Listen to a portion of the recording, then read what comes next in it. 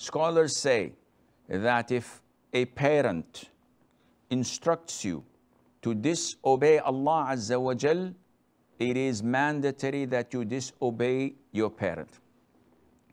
How is that?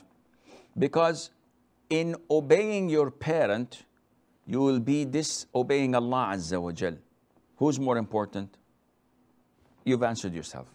So my father tells me, go and fetch me a bottle of scotch.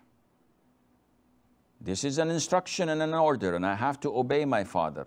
But when I look at the other side of the equation, I'd find that buying alcohol or intoxicants is cursed.